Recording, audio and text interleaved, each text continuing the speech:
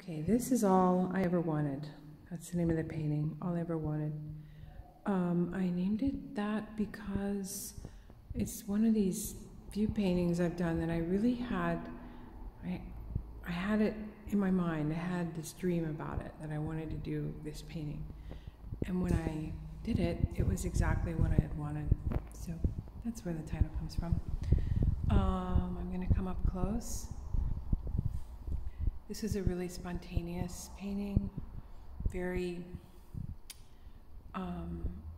it was one of my most expressionist paintings from this year. I really was physical painting this painting. It was really active when I was working on it.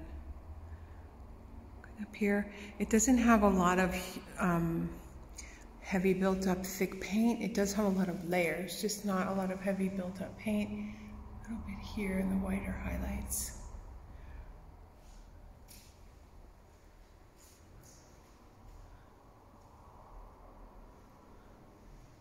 Close here for some detail.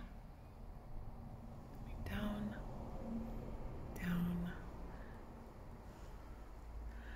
The base color is alizarin crimson.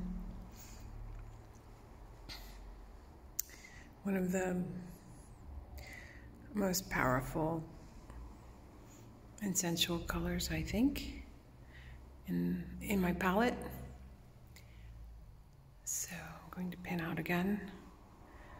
Give you a little look at the bottom here.